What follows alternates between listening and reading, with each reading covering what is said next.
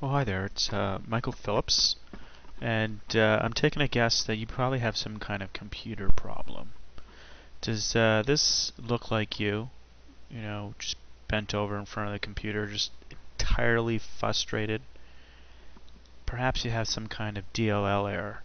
Maybe you have the blue screen of death. Perhaps your PC is just running a little bit too slow. You know what?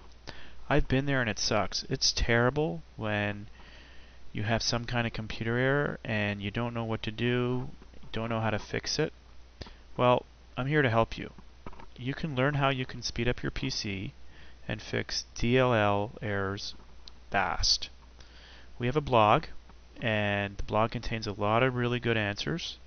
And if you go there, you'll be able to quickly and very efficiently be able to fix your DLL problem. So go to MSVCP100.DLL.com and learn how to fix your computer DLL problems fast.